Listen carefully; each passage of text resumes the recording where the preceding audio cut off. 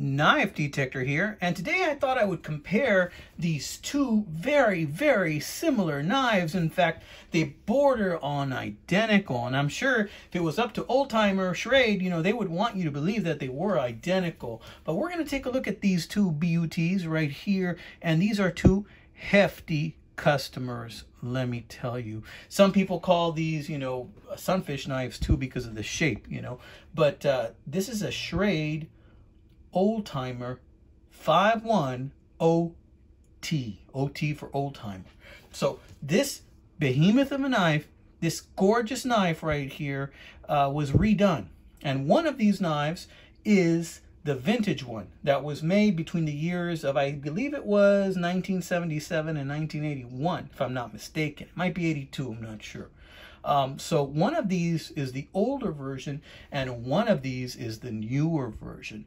Now, this newer version I just bought recently on the eBay store eCop.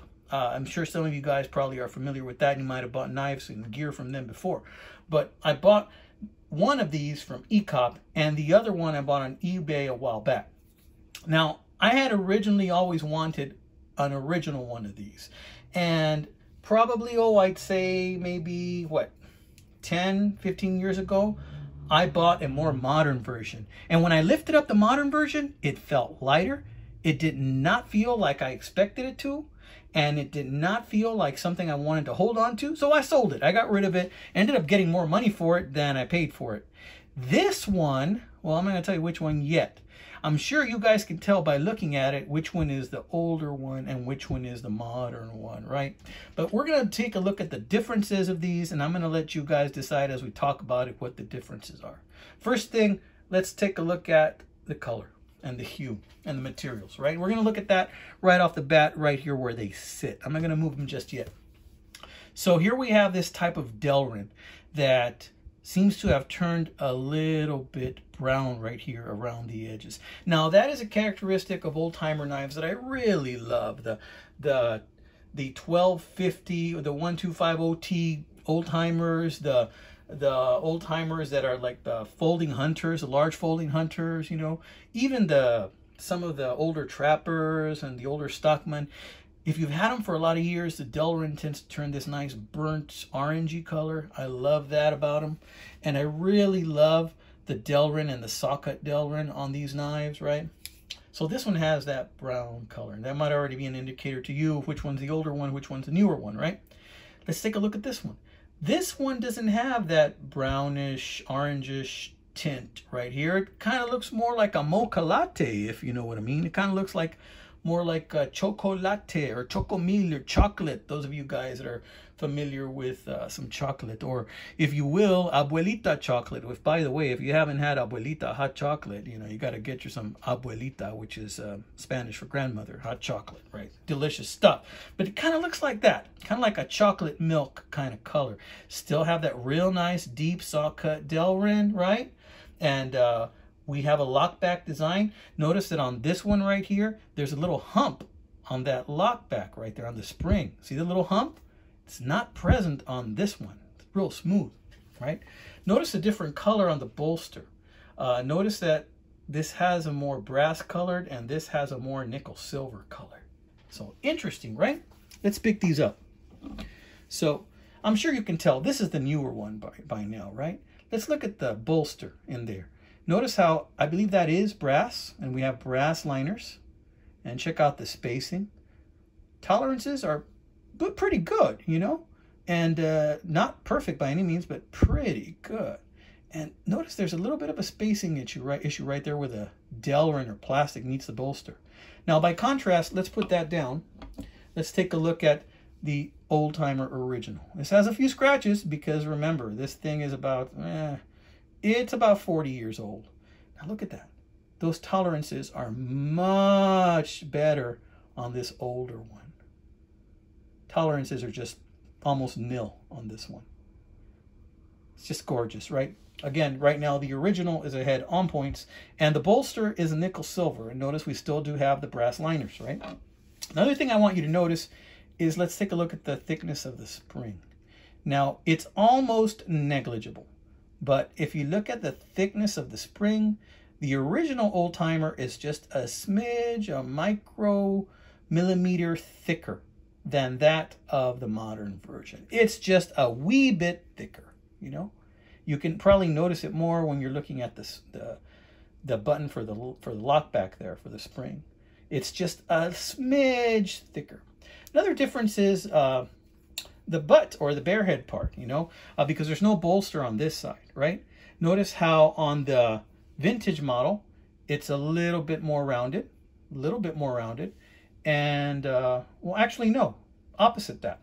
On the modern model, it's a way more rounded, and on the vintage model, it's just a wee bit blocky, although it is smooth to the touch.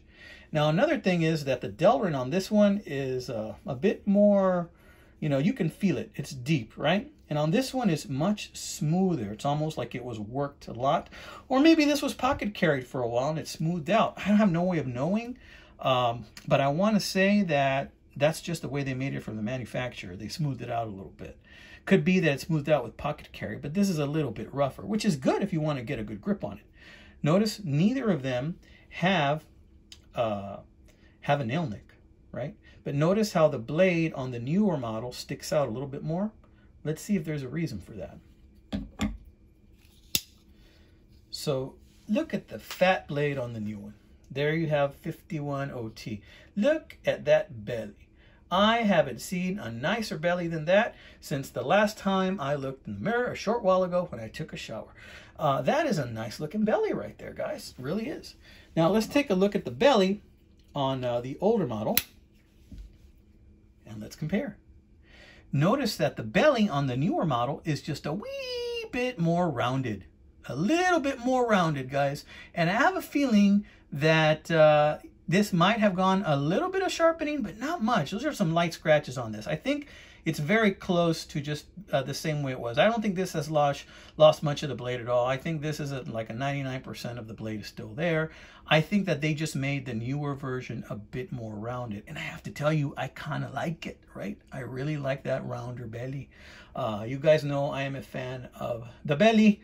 So check this out right here. Notice how the bolsters also appear to be, it almost looks as though the bolster on the newer model is just a little bit wider.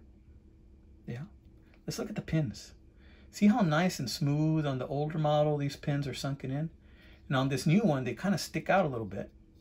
Not on this one. Real smooth. This one sticks out a little bit. See that? Yeah. The newer one, it's rounded. On the older one, I'm sorry, it's rounded. On the newer one, it's not sunken in, and it's a little bit rougher, you know.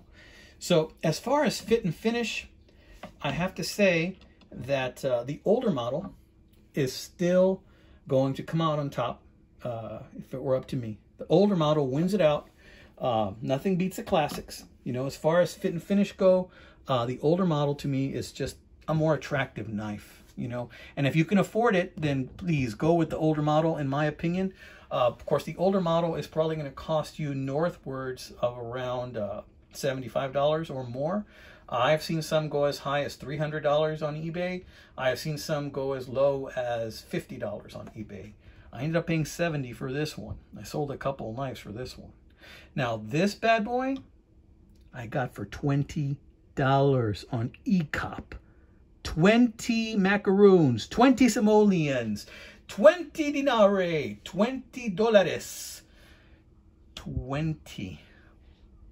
20. Can you imagine the price difference? Anyway, I have to tell you, for 20 bucks, this knife right here, even though it's not as good as the original, it is almost as good as the original. If this was 100% of everything that I wanted, this one right here is probably 98% of everything that I wanted. Now comes the other test. Let's check the weight of these bad boys. I want to know how close it is in weight, because I'm thinking the Delrin on this is a little thicker, but the steel on this, there's a little bit more steel on the spring. And I don't even know what's heavier, if it's nickel, silver, or brass. So let's check this out and let's see what happens. So, just so happens my wife bought this little scale, which I'm still learning how to use. So let's see what we got here. We're going to turn it on. And it's going to read, sorry for the glare there, amigos. See if I can move this aside. Yeah, it's on ounces already. So let's start off with the new one. The modern one, 5.8 ounces. 5.8 ounces on the modern one. You know that is still lighter than a buck 110. A buck 110 will weigh about 7.2 to 7.5 ounces. Now let's try the new one. What do you think? Think it's going to be heavier? Lighter? Let's see. 6.5 ounces, guys.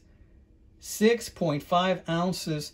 And the other one, I believe, was 5.8. 5.8. And this one is 6.5.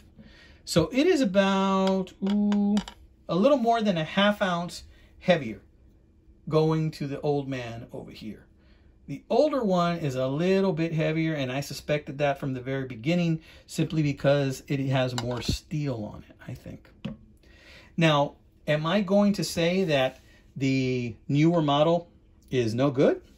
Heck no. That is a great knife. And if I recall, this even seems like it's better to me than the version that I bought about 10, 15 years ago. So I think they must have done some improvements on it.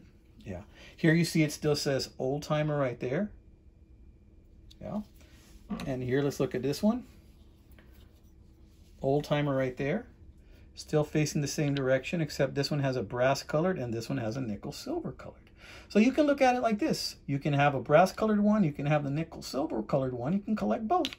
This one only says Schrade. This one says Schrade USA 51OT.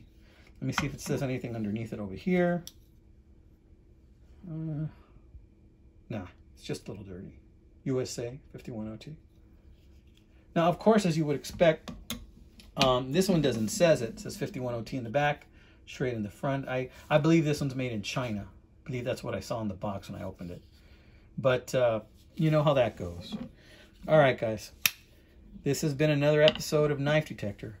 I hope you guys learned a couple of things about differences on these two knives when you're making your decision on whether or not you want to buy an original or if you're okay with the copy. It's not really a copy. It is also an old timer. However, this is the modern version and this is the older version. So it's a matter if you want something a little bit more orangey and kind of burnt, or if you like the mochaccino, in my opinion, right there. So that's been the Knife Detector, guys. Hope you guys got a kick out of this video. It's Monday morning or Monday afternoon. This video comes out on a Monday. Y'all take care. God bless you, my friends. If you like what you see, please like and subscribe. I recently got 2 giveaways done, and another congratulations going out to David Curley and also to Stuart Harvey. Y'all guys won my last 2 giveaways. You know, as my viewers increase, I'm going to have more videos coming up. I'm going to try and have them out on Monday mornings and Friday mornings mostly. I'm going to have more video giveaways also, more knife giveaways, sorry, as my videos progress. So hang with me, as Pete over at Jersey Knife Guy would say. I got videos on all types of knives. Gosh, my channel is just like a box of chocolates. You never know what you're going to get, guys. Y'all take care now.